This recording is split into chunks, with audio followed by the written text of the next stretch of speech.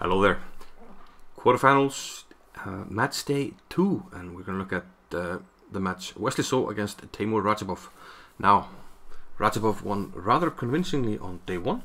He won 2 games with the black pieces and dispatched Wesley 2.5 half in the 4-game mini match. So day 1 went to Radjabov.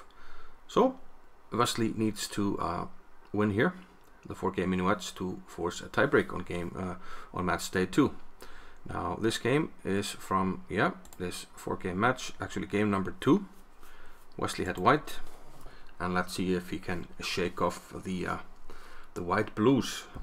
He was not doing well with the white pieces on day 1.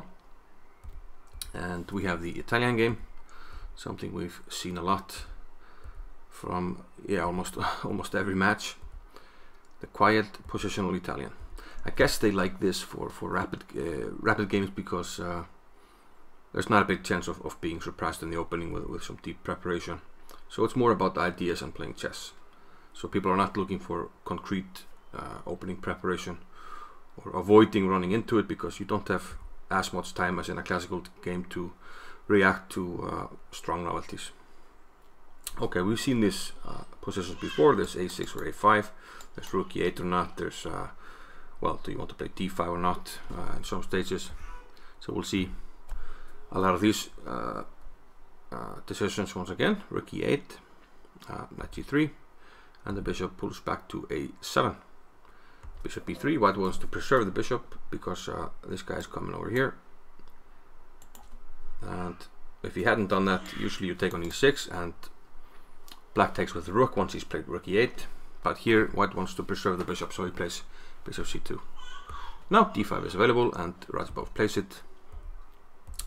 And I think we can safely say that black has no problems here, and it should be an equal game.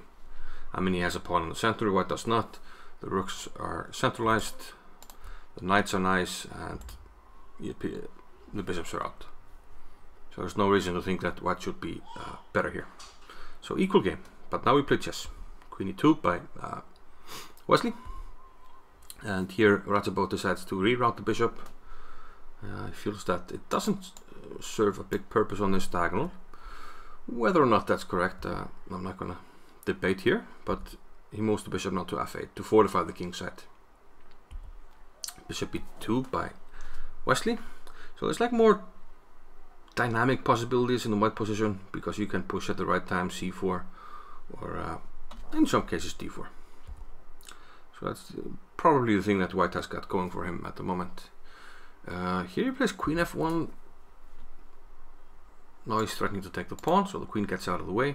He didn't want to take the pawn and take with the queen, because then the queen would be hit, but now he's threatening the pawn. The bishop d5 opens up for the rook, defending the pawn, and Wesley decides to increase the pressure.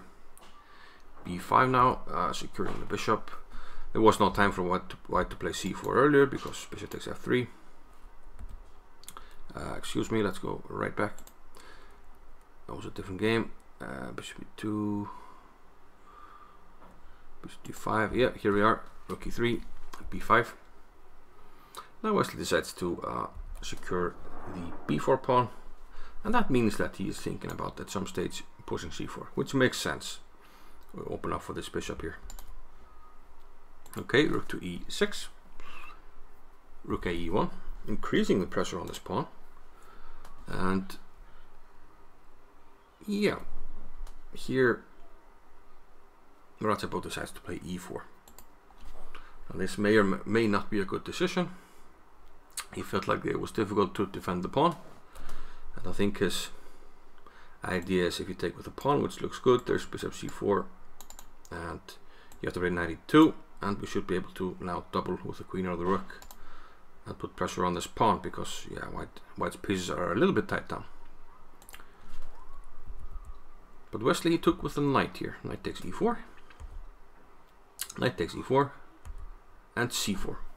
A nice in-between move. Hitting two pieces, so we're going to get our piece back here. And knight d5 was played. Now if you go back here, for instance, I will also take here, and it will be similar to the game, except probably white will take here now, and the queen side is damaged. d4, knight here to here, and white is much better. So after c4, Radjabov went for knight to g5. Wesley took it. There was a trade on e3, and he took with the pawn. And now Radjabov took back and further trades. So at the end of all of this, we have equal material. But white does have the bishop pair. And I think he's especially happy that he has the light squared bishop, because if you land the bishop here, there's a big diagonal to put pressure on. And the king can feel the heat. So d4 actually prepares to do that. Radjabov decides to put pressure on the queenside pawns immediately, and now queen d3. Come to d3 with tempo, because you have to react to this. g6, and now bishop e3, the ideal diagonal for the bishop. Now you must watch out here, because if you move the queen, let's say to d7, that would be horrible, because queen takes g6 would take advantage of the pin. But Radjabov, as so many times before, finds a tactical solution. He plays knight to e5, using the pin here. And Wesley plays queen c3. I think perhaps queen c2 was a better choice, because again we're keeping these options in reserve. And after knight c4 we could play b takes a5 perhaps, and prepare to undermine maybe this knight here. But queen c3 probably strong as well. The difference though is that black and flick knight takes b4, which is what Radjabov did. So queen c2 perhaps slightly more accurate, but the queen is nicely placed on c3. Some dynamic possibilities, especially after e4.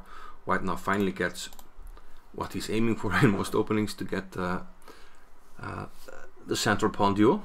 He gets it, takes on c4, and now pushes d5. And we unleash this battery here. Big threat, and black has to give up an important pawn here. And why is it important? Well, it's a pawn, but also now you lose all the dynamic possibilities with these pawns, who are now doubled and isolated. And well, also they're actually just lost right now. Wesley took the pawn here, and he's now up a clear pawn, and there's another weakness on the horizon here on the c file. Actually double pawns on the c file as well. c3, he goes for the pawn. Radjabov tries to get as much as he can in return for the pawn. Bishop c5 check, now he takes the pawn, and bishop a5 by Wesley. He's trying to remain 2 pawns up, and he will manage to do so here after takes and rook c6. And 2 pawns up should be enough for the win here in a rook ending. d6. Now we just bring the king to g3, king f3, and here king e3, rook back. And here Wesley goes for a simplification. He sacrifices the d pawn. Radjabov takes, and now a nice sequence, g4 and rook g6. He's going to win this pawn, and he will have double connected pass pawns, which usually is more than enough. And after rook f5, there was actually resignation here. No, not yet. Excuse me. He went here, rook back, king g5, king f2, king h4. And after this rook f5, he actually resigned. But why? Well, it's simply game over. If he takes this pawn, there's rook h5 check. Let's have a look at that. Here, and just game over. The pawn's gonna run, so you can't take it. So actually white will just improve the king, play it here, and then eventually push the pawn, and it's going to be game over. Okay, game 3 and game 4 were drawn. So guess what? We have tie breaks. Tie breaks, draw. So we have Armageddon. And let's have a look here. We're gonna switch the names. We are going to switch up the names. Let's see, we don't have this, we don't have this, and we don't have this.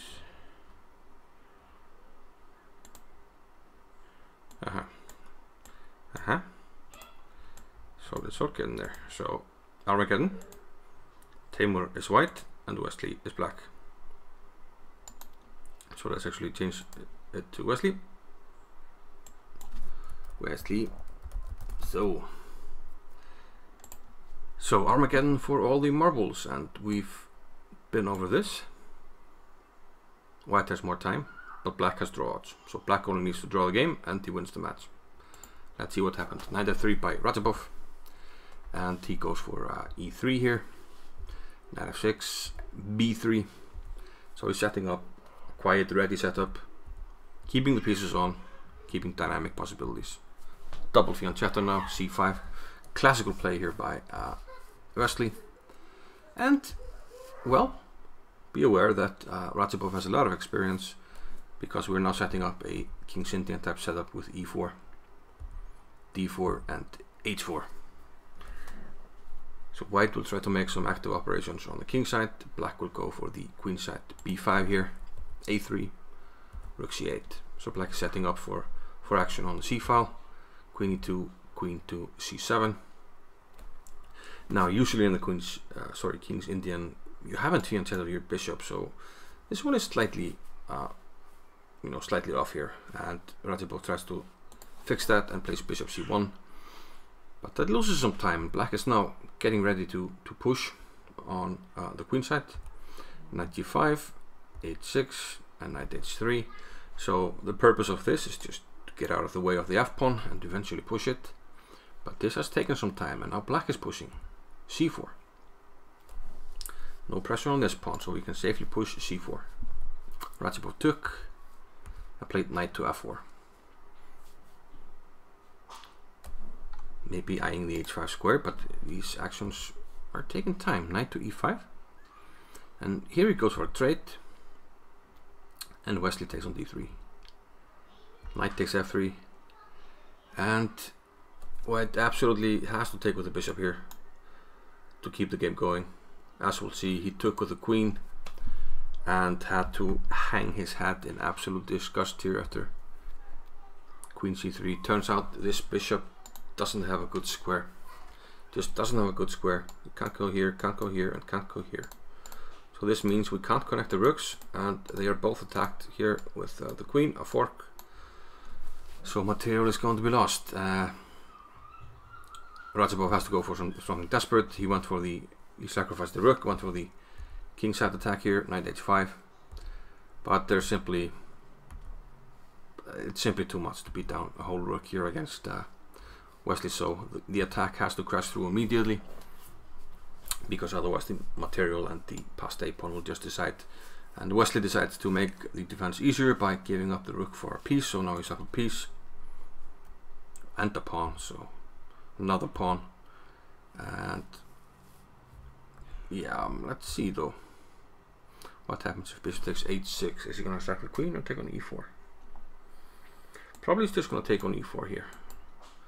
The rook was protected by the queen, and turns out there's no dangerous discovery. The bishop goes somewhere, and this is the most dangerous threat. So even this doesn't work for white, so protects the pawn. And yeah,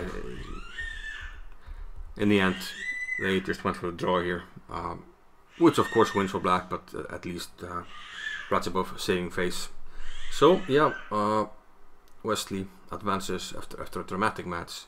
Looked like Radjabov was the stronger one, but in the end wasn't to be. So congratulations to Wesley, who does advance. Once again, I wouldn't mind a like, guys. Helps me tremendously, and I see you in another video. Thank you. Bye bye.